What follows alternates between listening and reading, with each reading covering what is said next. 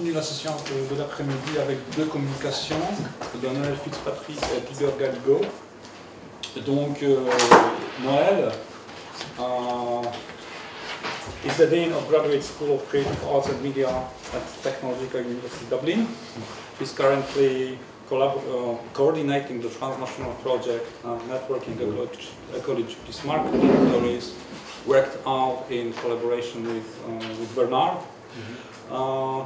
His research spans different disciplines and domains, from contemporary French philosophy to contemporary cultural production, and today his talk is about techno-aesthetics. Yes.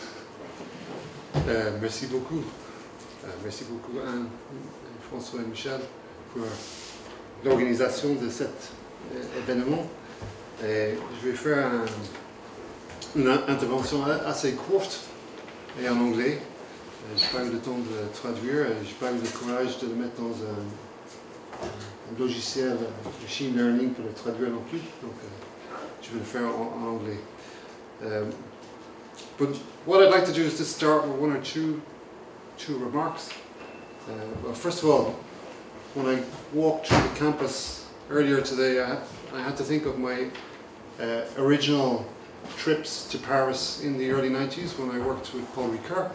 So Paul Ricard at one point was the president of Nanterre University, and this is where he wrote his book, Freud and Philosophy, was published while he was the president of Nanterre, and in that book, Freud and Philosophy, he writes about a hermeneutics of suspicion, but also a hermeneutics of affirmation. So in one way, what I'm going to do here is a process of a hermeneutics of affirmation, which is towards Bernard's work itself. The second thing I'd like to say is that this colloque on organology gives us the opportunity to come together, and I feel a little bit, how would you say, unusual, because I've spent the last 2.5 years giving papers on conferences in Zoom, and then suddenly you have to come outside and actually do it in the real world. It's a very different experience, and some of my habitudes of Zoom are les mauvaises habitudes if you're going to speak in public, so forgive me. Okay. The second thing I wanted to say really was the notion of hommage à la pensée de Bernard Stiegler. So this kind of coming together, this celebration of the work, of the thinking of Bernard Stiegler. In the English language, homage has multiple connotations, but three in particular. The first is to respect. The second is to be loyal to. And the third is an act of submission to. So when I say let's celebrate and give homage to la pensée of Bernard Stiegler, in one way this is to pay respect, and within Bernard's thinking it's to pay attention to. So paying attention to is being loyal, a loyalty to his work. A necessary disloyalty is also needed, a deconstruction of deconstruction, as Bernard used to say. So by being loyal to his thought, I'm also being disloyal. The third connotation in the English language of homage is an act of humility, an act of submission to. And as I said, I would see this as a process, as a hermeneutic process of affirmation, uncovering, discovering of his thought. And it's perhaps to the challenge of his thought which continues.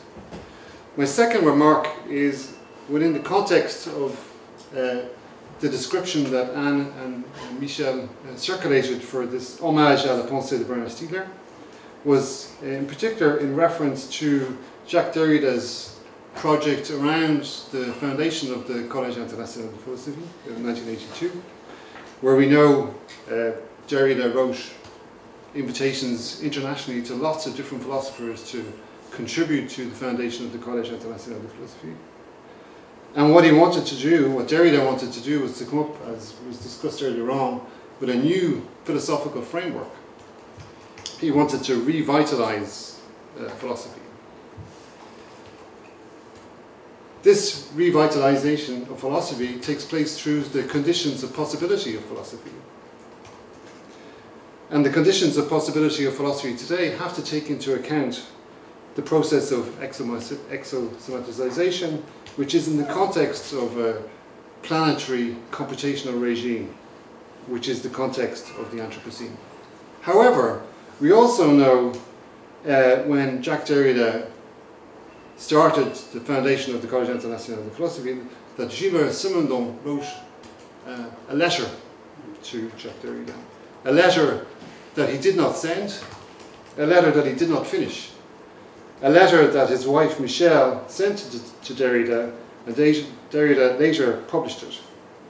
And we have, at the moment, we have an English version, which is the text, which is translated by Arnaud de Beauvoir, and this is the one that gets circulated in the English-speaking world through the online journal Parisia.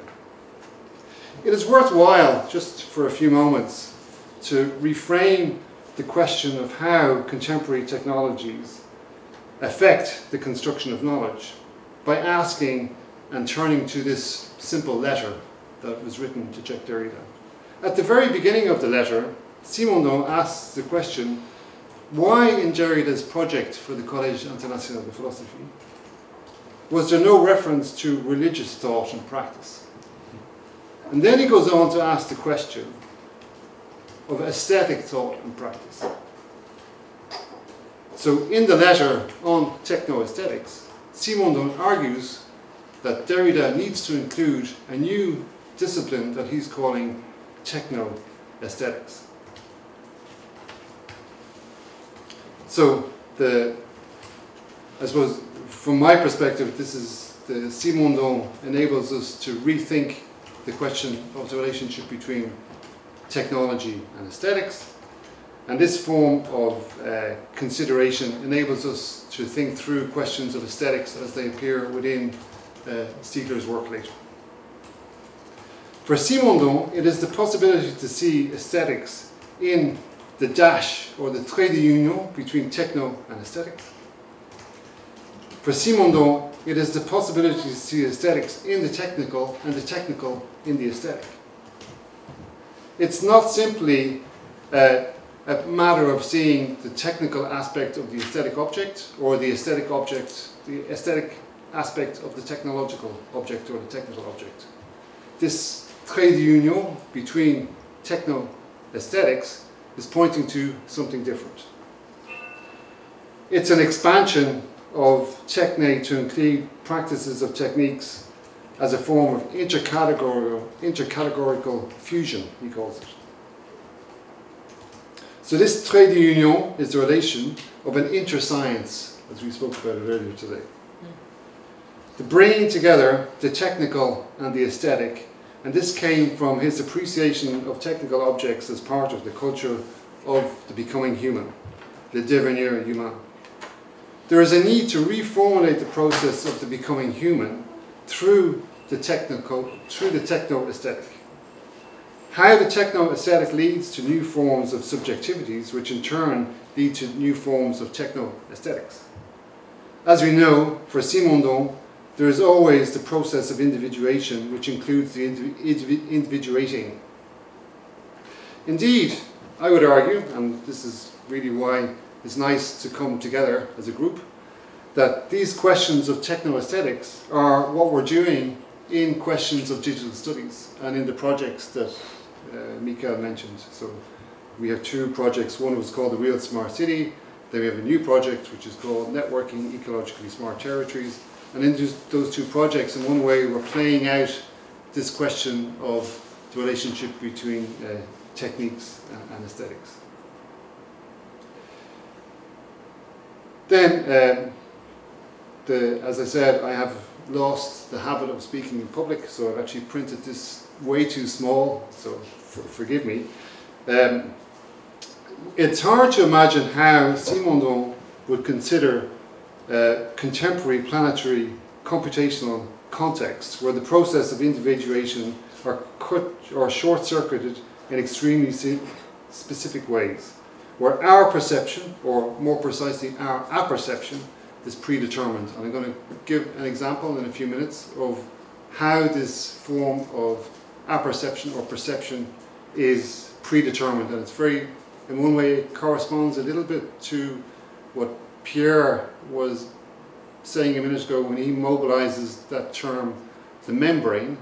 There's interesting examples within the gaming community and within gaming technologies how there's a form of interiorization of that image before it becomes an image, and it touches off also the notion of the cinema. But that's an example I give in a minute. So the study of the techno-aesthetic, I would argue, is this study of organology. Organology, as we all know, is not simply the evolution of technical objects, as it has its roots in musical organology, but it's also to develop new forms of organology. And I think the last discussion which I picked up on is that in one way the positive pharmacology that Bernard speaks about, and I would be maybe very optimistic in some ways, the positive pharmacology that Bernard speaks about comes from the development of these new forms of organology.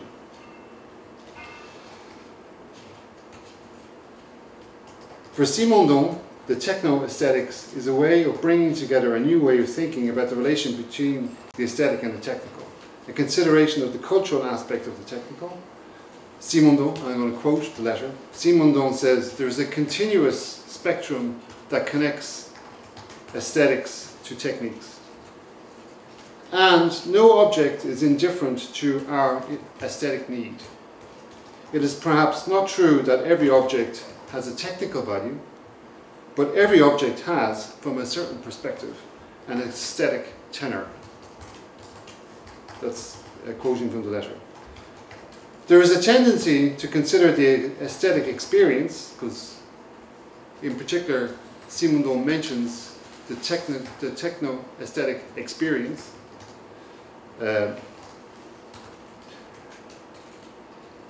There's a tendency to consider the aesthetic experience by Simondon about a certain contact with matter that is being transformed through work. One experiences something aesthetic when one is doing soldering or driving along a screw. And this is maybe a critique that I would make of Simondon's understanding of art objects in particular. He seems to constantly point towards the haptic, that always the notion of art with a capital A is some form of artifactual object which is being sculpted in the world. However, if we move through quickly this conceptualization that Simondon has of art, and as I said, you could say it's an over-dependency on art as an artifactual. There's a clear tendency to see art as the production of art objects in the world in this physical, haptic, sensorial grasp of the paintbrush or the stroke of the canvas. This is at least the impression given in the letter. Whilst he did give one example which is not an object, he points to electricity. So it's interesting that the example that he gives in the letter of something which is, you could say, a non-object based aesthetic action is the example of electricity. So here we could perhaps see that this points to other forms of non-object based work. I thought a correlation between maybe the notion of an installation piece or a performance piece and how that would relate to how he conceptualizes electricity. However, I would like to repose the challenge that Simondon makes to Derrida, to take into account the practices and thought of techno-aesthetics, in particular how they could envisage techno-aesthetics and the neg-Anthropocene. In order to do so, I'd like to remind ourselves quickly of the concept of the neg-Anthropocene, and also I'd like to do is kind of move through what I see as some of the conceptual shifts that take place within Bernard's work around the question of the aesthetic. And also leading to maybe what this positive organology could be, maybe what this neg-anthropic gesture could be. But I'm also very aware as I do this, and I think it's come up in other contexts, where sometimes what happens is that the aesthetic object is given this role that somehow it's going to perform this creative, disruptive role, and that's the weight that we give contemporary art practice, is somehow the contemporary art practice has to do that. And then, you know, I think that's a real problem. And Yuck is here with us this afternoon. So Yuck is also somebody who's pointed out well that the question of aesthetics is actually at the centre of Bernard's work. From his early publications of Techniques in Time, and more overtly in Symbolic Misery, to his last works on neg anthropology and bifurcation, for Stiegler, the question of aesthetics is central to his conceptualization of what he means by the neg-anthropic. The aesthetics is part of the process of externalization. The process, or laterally called exosomatization, takes form in tertiary retentions which take place outside of the body and in and through material form. So, at one level, you could say that all of these forms of exosomatization take place in a material form outside of the body, and in one way, those material forms have some type of transcendental, symbolic aspect to them too. But the difficulty that I still haven't managed to solve is how we can understand that not all of these material exosomatic gestures are the same. So how do we make a critical distinction between an aesthetic object which is a designed object, or aesthetic object which is something which is within a contemporary art gallery? How do those distinctions take place? And nonetheless, within Bernard's work, we know that the aesthetics, or aesthesis, is understood in this expanded understanding of aesthetics, which is beyond the object. It's a form of sharing of the sensible, which is inherently linked to his understanding of what politics and the polis is. When we look back over the work of Bernard Stiegler, there's a conceptual shift that takes place in his work. And this conceptual shift is a movement towards the aesthetic as a form of therapeutics. Ultimately, the possibility of bifurcation that could lead us beyond the Anthropocene. One could argue that this is a movement from a resistance to technologies of mind. For example, when you go back and read the Manifesto for Arts Industrialis, what you see is that the technologie de l'esprit, the technologies of the mind, is a form of resistance that's taking place. However, it is interesting to note that the therapeutic aspect of the pharmacon only really comes to the fore when he publishes in 2010 Ce qui vaut la peine d'être vécu de la pharmacologie. Here, for the first time, Stiegler sets out to develop the pharmacology which is necessary, which is a necessity of the pharmacon as a transitional object of desire. And it's interesting also in the context of the results of the legislative elections here in France yesterday, to see when he published De la pharmacologie du Front National in 2013. Here he is really speaking about aspects and processes which are possible therapeutics. Lutter contre la bêtise, c'est alors pratiquer une thérapeutique. However, that's a quotation from the Pharmacologie du Front National. However, in this book, which is itself a form of therapeutics, which has a lexicon at the back, Stiegler also sets out a third dimension of the pharmacon. So in addition to the toxic, the curative, we also have the pharmacon as the bouc émissaire, or the scapegoat. One, of course, can also note that the positive aspect of the pharmacon was always present, even when we go back to Derrida's text, to the Pharmacie de Platon. We see at the beginning of the text that Derrida does speak about kind of possible positive aspects of the pharmacon, but then afterwards he never comes back to it really. So the curative aspect of the pharmacon, therefore, is this fight against la bêtise. Sometimes I've developed that elsewhere as a form of understanding of what could be called digital hermeneutics. Now, I'm going to skip through this quite quickly. So what happens, I would argue, is that within Stiegler's work, we move through questions of aesthetics as forms of aesthesis and the sharing of the sensible. Then aesthetics becomes linked to an understanding of the positive pharmacology, and then it becomes linked to the notion of the neg Anthropocene itself. So in one way, what Stiegler does towards the end of his life is use the aesthetic in this process of what he's going to call neg anthropology. You could argue, and again this is what we said earlier on, that somehow we're placing we're placing a huge weight on the process of aesthetics as something which is being overcoming what the Anthropocene is. Okay, I'm going to give an example, as I said. So one of the other aspects of the aesthetic for Stiegler within this notion of the anthropos, so this ability to get beyond the Anthropocene. In one way, you could argue that there's a negative aspect to the anthropos, which he sees in the notion of anthropocentric or anthropic forcing, where we have what has led to the condition of climate change today is the development of the anthropos itself. Then you could argue that within the anthropos, Stiegler does see the possibility of getting beyond the Anthropocene. So there's a double bind in that. So the aesthetic, or the poetic, as we heard earlier on, is given a role within this process of the neg Anthropocene. So the aesthetic, therefore, is something which lies outside what can be calculated. It's the incalculable. It is the role of something which is outside of standardization, outside of computation. So here we're participating in forms of understandings of the aesthetic which are poetic in itself. And here the example that I always think of is the idiomatic.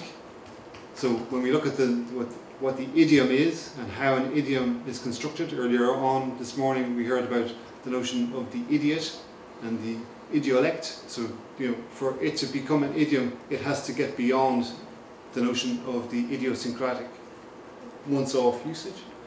Here, as a speech community here in this room, Emile Benveniste would argue that we can appropriate language as a group together and actually create a new meaning if we wanted to. That's a powerful aspect of language.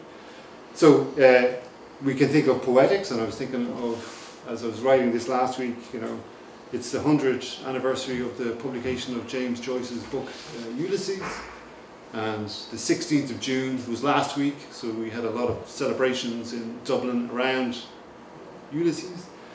And if you could take any one sentence from Ulysses and you'll see that the idiomatic and the poetic is something which is just profoundly in the text.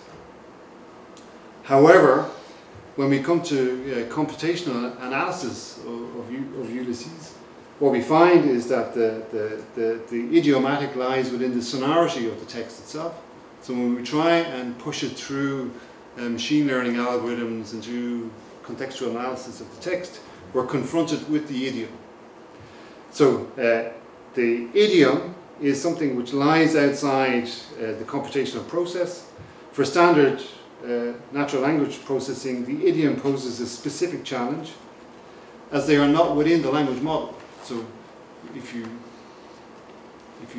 try and find out how this works, so what happens is in a computational linguistic research project, you're going to give it a language model, you're going to give the machine algorithm a language model, and what happens is that the idiom, if it is not in the language model finds it very difficult to detect the idiom. So what they do is, in fact, within contemporary computational linguistics, it's used as a form of vectorization. So it's used as spatially, it's mapped, and what you do is get a correlation between different terms within that corpus. Okay, and what they can do now is they can say, well, this is a very rare occurrence in the corpus, so it could be an idiom. So we're going to detect that as a possible idiom without actually understanding what the idiom is. Okay, so here the argument is that the idiomatic lies outside the language model, lies outside the process of calculation, but the argument within computational linguistics is that we can identify it because of its number of occurrences or its rarity within the language. The last example that I'm going to give to demonstrate the complexity of the techno-aesthetic outside of the idiomatic. And it's coming from the work of David Carpenter, who's one of my PhD students, and he pointed this example out to me. So I was thinking curiously, when we look at the history of cinema, and this is picking up on a little bit what Susanna was saying, the first examples of cinema are of, I think it's the Frère Lumière, and it's two men wrestling. Okay, and what we see is, I think it's about, I can remember, it's very short, it's about 40 seconds long. You see these two men wrestling, and that's an example of very, very early cinema. So we have, in one way, a relationship between very early cinema and contemporary computer gaming technologies.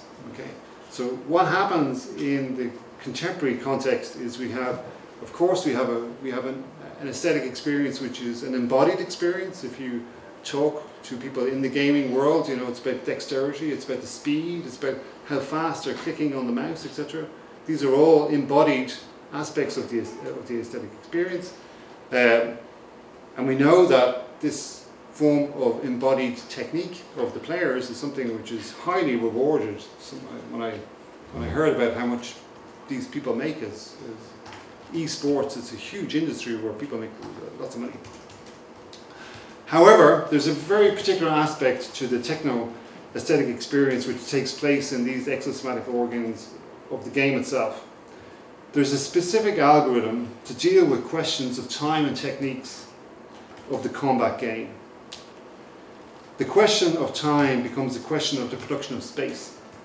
In one way, in the context of Bernard Stiegler's work, I'm not saying anything new here. I mean, if we go back to Techniques in Time, Volume 3, onwards we have an understanding of how time is produced through the cinematographic time itself. The construction of time takes place through and in the technical objects. However, within contemporary gaming, we have an issue, and it's to do with actually the issue is to do with the way in which the players interact with each other. So if we have two players playing a game on screen together, we have to imagine that you could have a player in Europe, or you could have a player in Asia, you could have a player in the US, and what you get up is you get a lag time that gets built up. Okay, so in this type of highly dexterous kind of combat game, the worst thing that can happen is like a glitch or a time lag in the game. So what happens is they have developed a specific software, two solutions. The first solution is simply to delay for both players. So we know that this player in Australia, there's a lag time because of the way he's connected to his server in Australia compared to this player in Germany. And what we do is we slow the two things down, and we have exactly the same number of frames being slowed down. So the two players see the same thing, even though there's a delay in the game. Okay. The second one, which is the one I find really problematic, is it's called a rollback netcode. So in the rollback netcode, what we get is I'm trying to find it. So the delay is the same time. The second solution is much more complex and highly more problematic. It's called rollback netcode, which does not delay the game, but using a predictive algorithm to predict what the move would have been based on what the player had done previously, i.e. the players are no longer playing each other at specific points in the game. They are reenacting a predictive movement which the algorithm has set. Again, this is taking place at a speed which is beyond our perception. The gamers do not perceive that this has happened. If the prediction is correct, the game continues. However, if the prediction is incorrect, if the prediction is incorrect, the game rolls back and replays based on the move that the players would have made. Okay. So in one way, it stops the game and says, this is what we think happened. But if they're incorrect, they roll it back and they'll actually use what the actual data was. But this is all happening at a speed which is beyond our ability to perceive it. I know that In Netflix, they also have a similar algorithm that they use. So again, this is to do with the location of the video in different servers around the world. So if you imagine that we have a number of people on Netflix watching the same movie at the same time, that also can cause a time lag. So they use a very similar software where what happens is the background image doesn't move and the foreground image does. So what you can have is people watching the same movie who are not watching the same movie because of the time lag. Okay. So I suppose the point here is that this only comes to the surface when there's a glitch. You know, and I haven't got time to develop it here, but within contemporary art practice at the moment, there's a lot of people involved in this form of what's called glitch art, where the art practice itself is moving into that space where the glitch happens and uses that as the production of the artwork. So, as we saw earlier on, you know, when there's a glitch, when Zoom gets hacked, suddenly what happens is that the technological milieu, which was transparent, is no longer transparent, and we become aware of what the apparatus is in place, which is only becoming apparent because it's not functioning. And that's exactly how glitch art works. So, to conclude, the development of the conditions of possibility of the neganthropic, what I've called elsewhere the neganthropic gestures, can take place through the development of specific forms of techno-aesthetic experiences, which allow the development of new forms of idiom in and through the reharnessing of digital technologies. These possibilities for new techno-aesthetic experience need to be based also in the arena and area of contemporary art practices, through what we've been developing as contributory research methodologies. You know, so I suppose the final conclusion is that positive hope that I have comes from the ability for those new techno aesthetic experiences. So, thank you.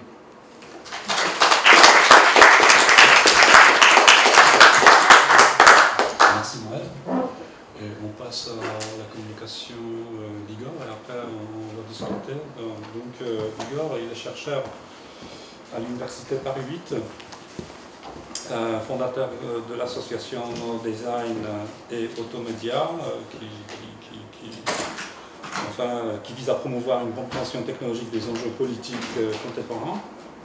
Ses recherches portent sur le design contributif, sur le design de l'attention et depuis récemment, depuis 2 ans, 3 ans, sur le phénomène des automédias. Voilà, donc je te passe la parole, je crois que tu parleras aujourd'hui des automédias, justement. Pas seulement, je vais finir par en parler, mais pas seulement. Est-ce que j'ai un micro?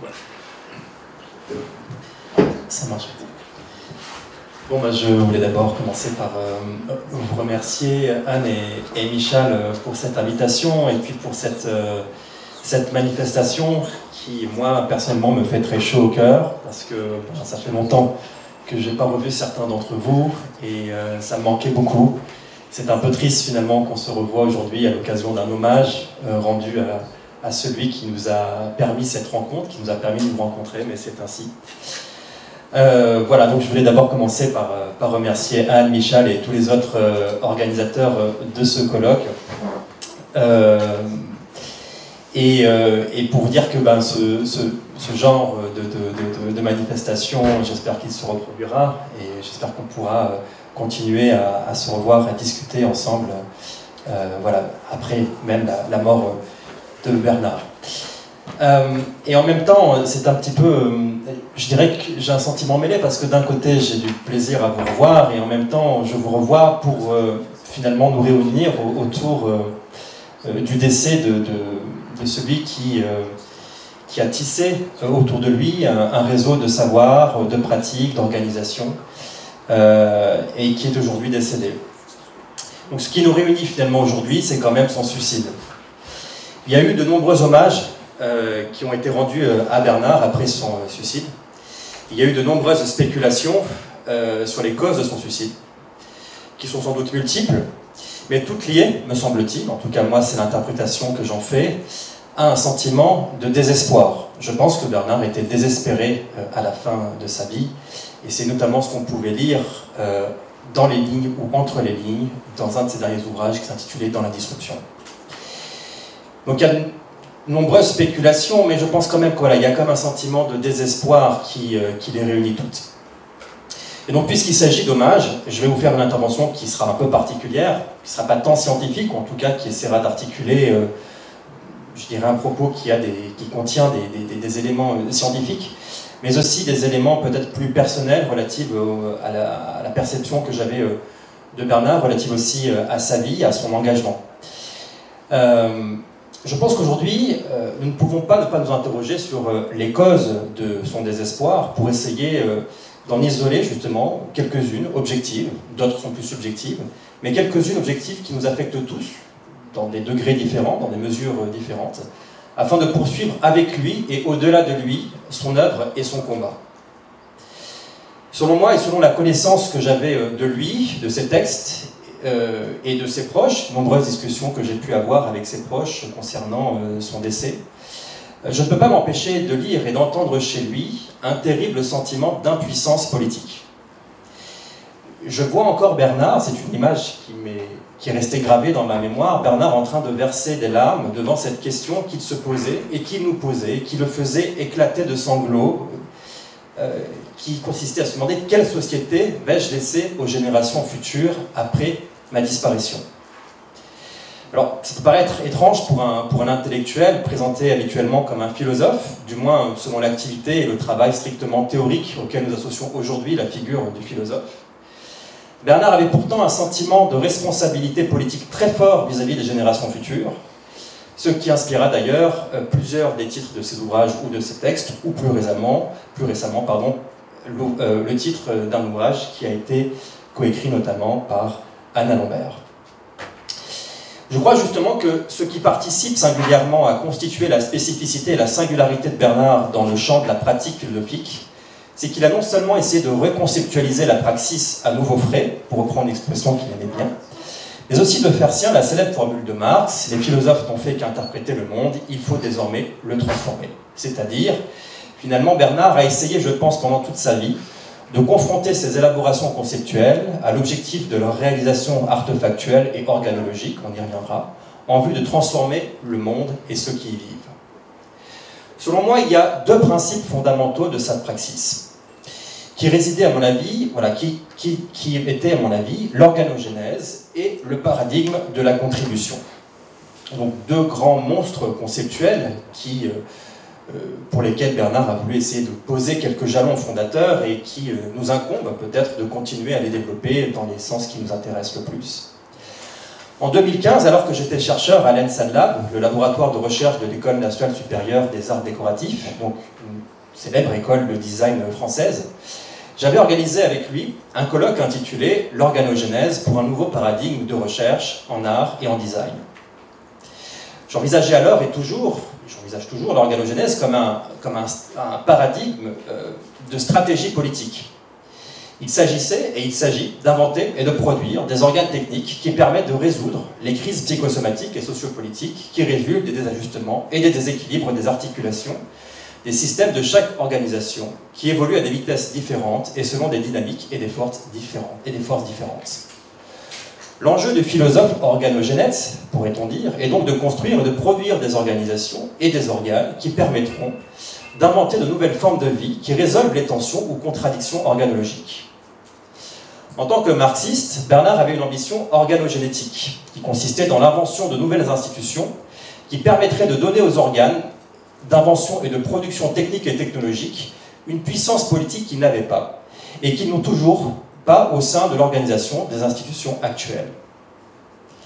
À l'issue de ce colloque que j'avais organisé avec Bernard, le directeur de l'ENSAD, Marc Partouche, avait proposé à Bernard de diriger une chaire de recherche qui serait associée à l'ENSAD. Proposition qui avait enthousiasmé à ce moment-là Bernard, parce que Bernard s'était dit, enfin, je vais pouvoir travailler avec des designers, c'est-à-dire avec des gens qui sont en capacité et en pouvoir de créer des nouveaux organes, des nouveaux instruments. Proposition qui malheureusement tomba à l'eau. Il en fut malheureusement de même lorsque Bernard déposa une candidature pour être directeur de l'ANSI, l'École nationale supérieure de création industrielle, l'autre grande école de design française. Toujours courageux, Bernard s'engagea ensuite dans une grande aventure entrepreneuriale, que vous connaissez à peu près tous, je suppose, celui de la création du territoire apprenant contributif sur le territoire de Pleine Commune. L'ambition de Bernard était immense, il voulait faire de Pleine Commune un territoire apprenant, contributif, économique, politique et technologique. Malheureusement, à nouveau, l'ambition de Bernard échoua, du moins elle ne réussit pas à la hauteur qu'il espérait. Son ambition était non seulement organogénétique, mais aussi contributive, au sein d'un territoire dans lequel régnait, et règne toujours, une grande misère symbolique et des dynamiques de prolétarisation immenses. Il s'agissait donc de prendre soin et de travailler avec des catégories sociales prolétarisées, dont les savoir-faire et les savoir-vivre étaient plongés dans un état de déliquescence avancé. C'était l'amour de Bernard pour les plus démunis et son désir d'y apporter du soin qui motivait son choix de travailler avec les habitants de ce territoire, en plus de son amitié avec Patrick Braouzek, qui dirigeait à l'époque Pleine Commune et qui facilitait ainsi l'installation et le développement d'un tel projet organogénétique. Dans Pharmacologie du Front National, dans Aimer, s'aimer, nous aimer, ou encore dans l'indisruption, Bernard s'inquiétait aussi de la folie qui pouvait naître de la prolétarisation. Il haranguait tout le monde de prendre soin de la misère symbolique pour désamorcer les engrenages de la folie qui pouvaient conduire au terrorisme. Malheureusement, si les expérimentations de Bernard n'ont pas rencontré le succès qu'il espérait, le score du Rassemblement national a connu hier soir aux élections législatives françaises un record historique. Malheureusement, Reconquête, le parti fasciste dirigé par Éric Zemmour, a connu lors des dernières élections présidentielles des montées approchant les 17% d'intention de vote. Malheureusement, la pandémie du Covid-19 a paralysé l'humanité pendant plusieurs années et fait des millions de morts, et ce n'est pas fini. Malheureusement, les institutions politiques, démocratiques, scientifiques et sanitaires n'inspirent plus confiance à leur population. Malheureusement, aucun des pronostics de Bernard ne peut être aujourd'hui démenti. Et incontestablement, les échecs politiques de Bernard et l'observation des tendances croissantes des différents taux d'entreprise ont affecté Bernard jusqu'à le conduire, du moins contribuer psychosomatiquement à un acte de suicide. Comme Bernard l'écrit dans De la misère symbolique, l'histoire de l'art est déterminée par des fonctionnalisations sociales de l'art particulières à chaque époque. Il écrivait, souvenez-vous, l'art a pu former des croyants, des expérimentateurs, des esthètes, etc. Aujourd'hui, l'économie et les institutions au sein desquelles il est exposé proposent essentiellement la réalisation d'expériences, de divertissements conduisant à une esthésique plus qu'une esthétique, défonctionnalisant donc l'art d'une fonction politique que l'esthétique, celle d'Adorno, de Benjamin ou de Rancière, en tant que science, avait voulu théoriser. Mais n'est-il pas de même pour l'activité de la recherche philosophique? Quelle est aujourd'hui la fonctionnalité sociale et politique de la recherche philosophique? Quelle est la politicité de l'académie philosophique au regard des enjeux de l'organogénèse, ou même de l'interscience d'ailleurs? Je dois vous dire que je ne sais pas trop. En tout cas, j'observe et je sens à travers les projets que j'essaye de mener qu'il y a une défiance très forte, voire une haine des classes sociales populaires vis-à-vis des institutions, quelles qu'elles soient, et notamment vis-à-vis de la recherche académique. Je peux en parler parce que j'ai été proche du mouvement des Gilets jaunes, au moment où ce mouvement a commencé et quand il s'est développé. Et lorsque je me présentais comme chercheur, je voyais immédiatement apparaître sur les visages que je rencontrais des mines un peu patibulaires, des mines antipathiques, des mines de méfiance, de défiance, voire de rejet. Ce que j'entendais souvent, c'est « très bien, tant mieux pour toi, mais nous, la recherche ne nous concerne pas ». Il m'a semblé que les enjeux de la recherche, tels qu'ils sont perçus aujourd'hui, ne pouvaient leur apporter aucune aide, car ils concevaient en fait la pratique de la recherche scientifique aujourd'hui comme une seule spéculation sur la vérité, sans articuler celle-ci à des enjeux politiques, sans même parler d'enjeux démocratiques. Si Bernard n'a jamais pu recevoir la reconnaissance institutionnelle qu'il souhaitait à la fin de sa vie, mais contrairement à d'autres philosophes, il a toujours essayé d'articuler des enjeux épistémologiques à des enjeux politiques à travers un projet organogénétique. Je crois que notre projet à nous est de poursuivre le combat organogénétique de Bernard, ce qui implique de résister aux fonctionnalités strictement théoriques auxquelles est associée aujourd'hui l'institution philosophique. Et par rapport, je dirais, à la thématique de ce qui nous rassemble aujourd'hui, je m'interroge sur la pertinence de l'interscience par rapport à celle de l'organogénèse. Il me semble que l'enjeu de Bernard, et je pense que l'affect le plus fort de Bernard, qui encore une fois était un affect selon moi politique, plus que philosophique,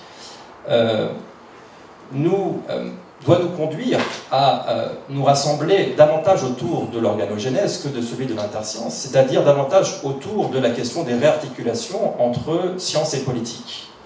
Bernard fait cette proposition organogénétique, à savoir finalement qu'il y a une articulation entre science et politique à travers la création de nouveaux artefacts techniques. Eh bien, je pense que c'est autour de cela que nous devons essayer de poursuivre le projet que Bernard a essayé d'initier, mais aussi autour de la philosophie de la contribution. La contribution, certes, mais la contribution à partir de la prolétarisation et de la misère symbolique, c'est-à-dire finalement d'un état de fait absolument catastrophique, puisque ce que Bernard diagnostique dans de la misère symbolique, mais aussi dans Aimer, s'aimer, nous aimer, c'est finalement la perte de la capacité d'aimer, la ruine du narcissisme primordial, qui fait que finalement la figure de l'amateur est une figure en voie de disparition si les tendances organologiques que Bernard avait diagnostiquées se poursuivent telles qu'elles sont aujourd'hui. L'enjeu donc qui nous incombe aujourd'hui d'essayer de relever, c'est comment est-ce qu'on peut non seulement essayer de repenser le projet de Bernard comme un projet organogénétique, mais aussi comme un projet contributif, mais en plus comme un projet contributif qui voudrait associer des individus prolétarisés, c'est-à-dire en difficulté d'aimer, c'est-à-dire en difficulté d'être amateur pour un sujet, une cause ou autre. Ça, je crois que c'est vraiment un défi énorme. Je n'ai pas la réponse à cette question. J'espère que peut-être nous pourrons en rediscuter ensemble si cet enjeu vous intéresse. Donc je vois bien le projet légitime et nécessaire de faire reconnaître la pensée de Bernard au sein de l'institution philosophique, car Bernard est incontestablement un très grand philosophe. Et je crois que la singularité de son travail, c'est qu'il n'était pas tant motivé par des affects théoriques que par des affects politiques, et en premier lieu, ceux de l'effroi et de la colère. Si nous souhaitons donc poursuivre le projet de Bernard, ce qui n'exclut en rien de pouvoir le critiquer, nous devons, à mon avis, réarticuler la pratique philosophique avec les enjeux organogénétiques et les enjeux de la contribution, et notamment ceux exposés dans De la misère symbolique. Le projet automédia, que j'essaie de lancer, et dont Michel a dit un mot tout à l'heure, est un projet qui se risque à, je dirais, une telle organogénèse. Il se risque à une articulation entre des masses prolétarisées, des forces productives et puis des forces inventives, on pourrait dire, en tout cas des forces de pensée. L'enjeu, c'est de questionner, d'inventer et de produire des médias contributifs à partir de la figure des automédias, figure qui est née au moment des Gilets jaunes, en réarticulant la question de l'autonomie médiatique avec celle de l'automatisation médiatique. Mon idée était et est toujours de partir des pratiques sociotechniques automédiatiques des Gilets jaunes et de développer un projet à partir de leurs pratiques. L'automédia, qu'est-ce que c'est? C'est tout un chacun qui décide de produire une information par lui-même en s'appropriant les nouvelles technologies de l'information et de la communication, en particulier la fonction vidéo des smartphones et les fonctions de partage et de diffusion qui existent aujourd'hui sur les réseaux sociaux. On peut dire aujourd'hui que l'expansion et la puissance politique du mouvement des Gilets jaunes a été tributaire d'une réappropriation de ces nouvelles technologies de l'information et de la communication, car elle a permis premièrement de constituer une autonomie médiatique à ce mouvement-là, et de gagner une puissance, donc une autonomie médiatique qui lui permettait, je dirais, de se concentrer sur les enjeux internes de ce mouvement-là, sans être, on va dire, disrupté, sans être perturbé par l'image qu'en donnaient les médias dominants à ce moment-là. Donc il y avait un enjeu d'autonomisation assez fort, premièrement. Et deuxièmement, ça a permis aussi de multiplier la puissance médiatique des acteurs gilets jaunes qui se saisissaient de ces dispositifs-là. Parce qu'évidemment, chacun, où qu'il soit, quand il le voulait, pouvait témoigner d'une situation de violence, pouvait témoigner d'un affect, pouvait témoigner d'une colère, d'une joie, d'une histoire, à travers, je dirais, son smartphone et les réseaux sociaux numériques, et les partager un nombre de fois infini. Seulement, comme vous le savez tous, les fonctions vidéo des smartphones et les réseaux sociaux numériques sur lesquels ces contenus sont partagés ne sont absolument pas libres de droit. Nous n'avons pas de souveraineté sur ces objets-là. Et ils sont les propriétés de grands empires qui sont produits du capitalisme numérique, de propriété privée. et qui visent d'autres enjeux que des enjeux de réussite politique, en particulier lorsqu'elles viennent de milieux populaires. Et donc l'enjeu du projet Automédia, c'est de partir, je dirais, des tendances et des pratiques socio-techniques qui ont émergé par les réappropriations de ces outils-là, pour essayer d'inventer et de produire des outils de communication sur lesquels les masses populaires, en tout cas les milieux socio-populaires plutôt que les masses, peuvent revendiquer une autonomie et une souveraineté. Et quand je dis autonomie, je pense aussi à un travail de design, c'est-à-dire la possibilité de réfléchir à des circuits de production de l'information qui vont permettre, je dirais, de remporter des batailles politiques, tandis que les enjeux qui étaient donnés par, je dirais, les grandes plateformes du capitalisme numérique n'avaient pas pour objectif de remporter des batailles politiques, mais comme vous le savez bien, d'exciter en fait les populations pour générer en fait des interactions indépendamment de tout contenu politique et indépendamment de tout enjeu politique. Donc je dirais que ce qui m'intéresse, c'est un design contributif de l'information. Et je dirais que l'enjeu de ce projet organogénétique et contributif est de placer les Gilets jaunes au centre du processus de production de l'information. Donc il y a 4 axes fondamentaux dans ce projet-là. Un premier axe que j'ai intitulé Automédia, description et typologie. Comment les infrastructures numériques ont-elles transformé les pratiques makers des médias tactiques et du média-activisme pour donner naissance au tournant participatif puis au genre automédiatique.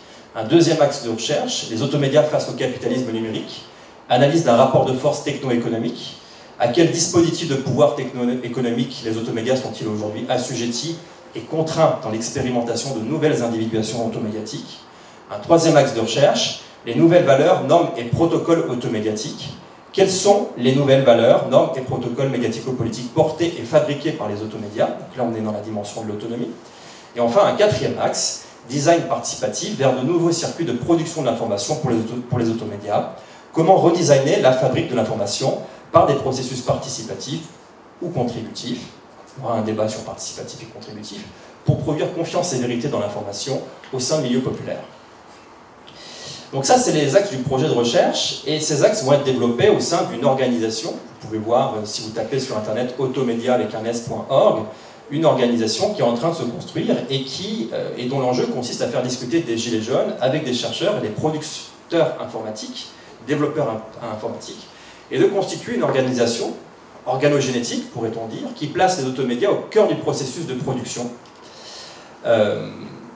Voilà. Donc, ce qui m'a intéressé, et ce que j'essaie de faire dans ce projet-là, c'est évidemment de pouvoir intéresser des chercheurs reconnus comme David Bates, comme Noel Fitzpatrick, comme Yves Citon, Dominique Carton et 30 autres intervenants issus du monde de la recherche qui participent déjà à ce projet-là et qui participeront lors des 3 prochains jours du colloque que j'organise, donc mercredi, jeudi et vendredi, justement pour discuter de ces enjeux-là. Donc je suis très heureux d'avoir pu convaincre ces chercheurs-là à participer à ce projet-là. Mais je dois dire que surtout ce qui m'apporte, c'est d'avoir pu réussir à convaincre des entreprises de production et de développement informatique, comme Framasoft, comme Starting Block, comme Assemblée Virtuelle, comme Octopus, de participer à ce projet-là, mais surtout des Gilets jaunes. Mais surtout, Fawzi Lelouch, Jérôme Rodriguez, Priscilla Ludowski.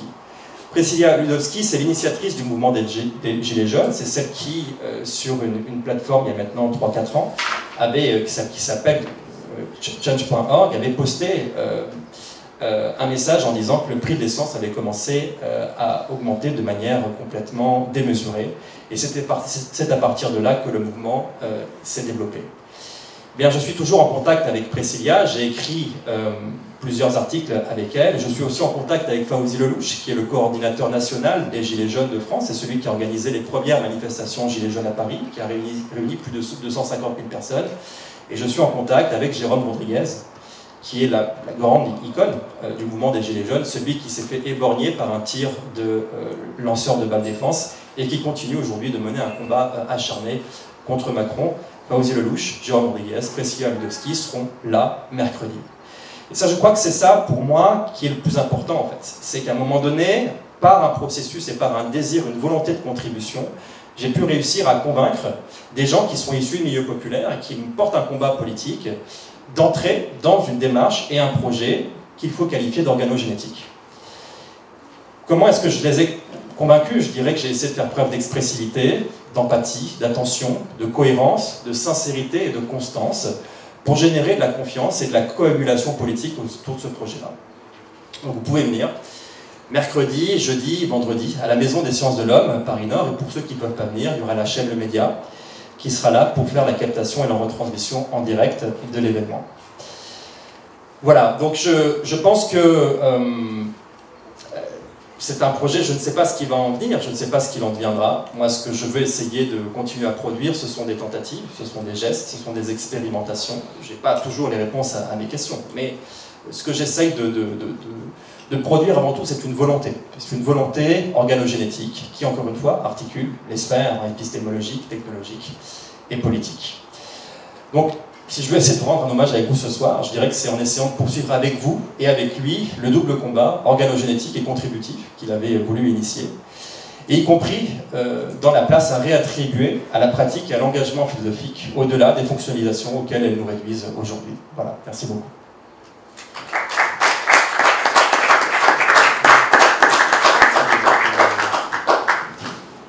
Merci beaucoup Igor pour cette communication. Donc, c'est là que vous posez des questions, si vous avez des commentaires, n'hésitez pas.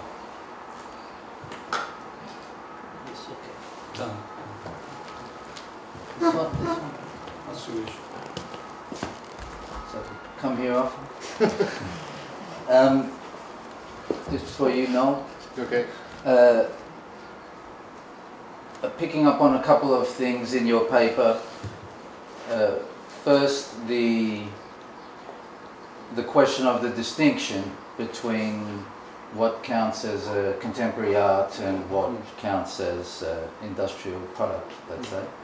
And the question of whether there's a problem with the expectation on artists is what I understood, that you were saying that there's a problem with the idea that there's an expectation that they will make it possible to produce another step in collective individuation or in something like that, yeah, or a disruption of disruption, let's say. Mm-hmm. Maybe it's worth thinking about more about what Bernard says about the history of aesthetics in that context, which in Symbolic Misery he asks, where do aesthetic practices really begin? And they begin when technical artifacts start to produce a division of work. And why do they begin then? Because then you have a problem of a division in society that you have practices to overcome, to produce cohesion. And so artistic practices and rituals and so on are a response to this division of work. Mm-hmm. And in the long history of that, for a long time in the West, they are Christian practices and so on. And so aesthetics means Christian practices. But with industrialization, there's a suspension of that, producing modern art. And how does modern art function? Because it no longer functions according to the criteria of beauty and so on. It functions in part through the idea of scandal.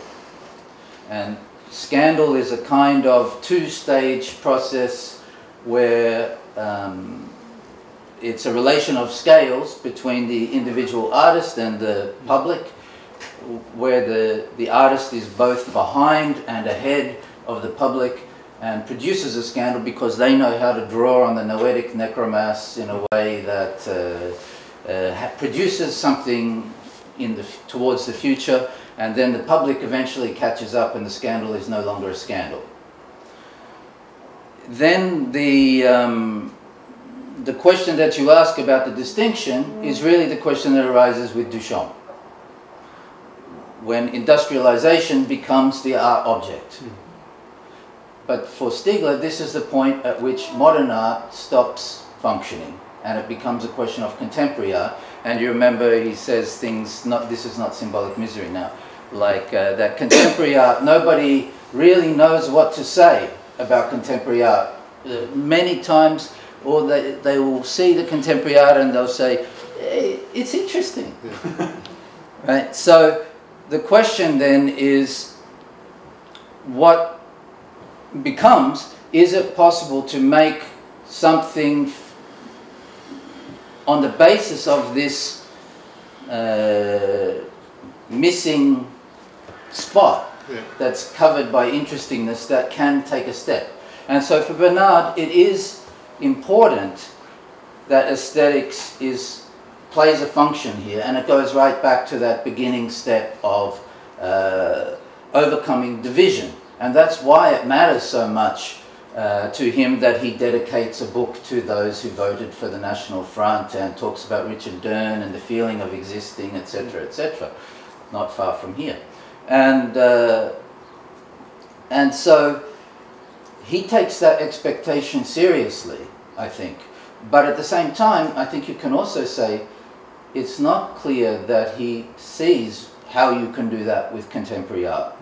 He doesn't answer the question, can you take this negative side and make it a positive? He raises it as a question, but as far as I can see, he never says, I know how you can do this, or it is possible. But that's why he's so interested in people like Joseph Beuys, because participation for him means the participation of all, the nous tous, as is a chapter of Symbolic Misery and also Macron's slogan. So my question is, I didn't have a question, but my question is, given if that story about Bernard is right, then how do you feel about that question of expectation, given that? Okay. Thanks very much, Dan. I think, as I kind of said in what I was putting forward, I think the question of aesthetics is something which is quite central to a lot of Bernard's work. Yes. And where I would agree with you is that in this shift, as I see it, a conceptual shift that takes place around notions of therapeutics in particular, because de la Front National, we get this development of a relationship between the aesthetic and the therapeutic, and where maybe my difficulty, I'm going to leave Joseph Beuys aside for a second.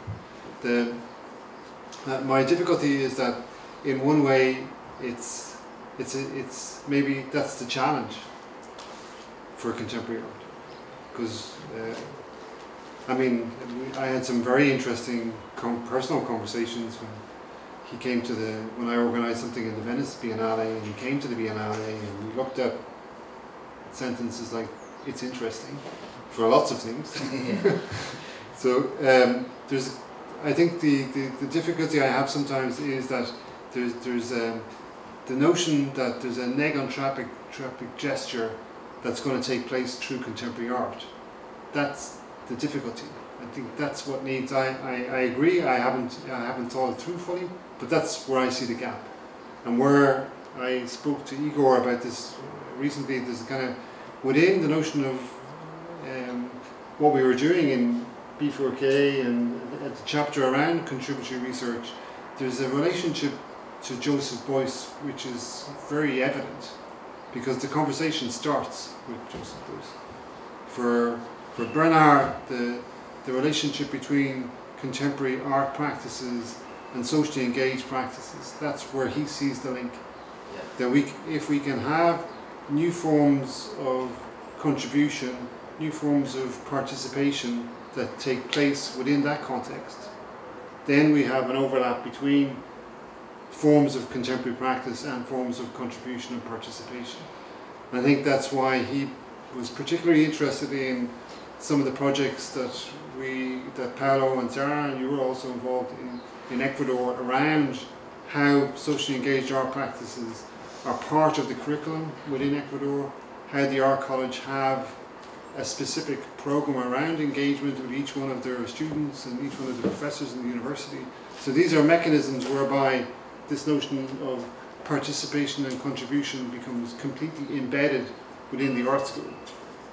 So yeah, I think that's where I would see the crossover is in forms of contemporary practice, whether they be performances, installations, etc., where the notion of participation is key.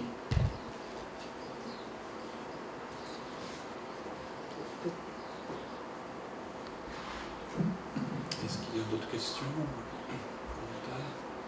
Peut-être c'est bien qu'on s'arrête aussi parce qu'il est quand même 18h et qu'on a une demi-heure de retard déjà et qu'il faut qu'on range tout avant de partir. Donc, à moins qu'il y ait vraiment... est-ce qu'il y a, peut-être il y a encore des questions, mais sinon je pense qu'on peut aussi... je sais pas. On a pris un peu de retard par rapport au programme en fait. Est-ce qu'on pourra poser des questions ailleurs et dans un autre temps? On peut tout à fait aussi aller discuter ensemble ensuite autour d'un verre, bien sûr, avec plaisir, mais à moins qu'il y ait encore une question voilà, sur ces enjeux esthétiques de la techno-esthétique ou d'autres questions qui ont été abordées, n'hésitez pas bien sûr, mais je me dis aussi qu'il ne faudrait pas qu'on tarde trop non plus. Simplement ça. Well, thank you for your attention. Merci beaucoup à tous.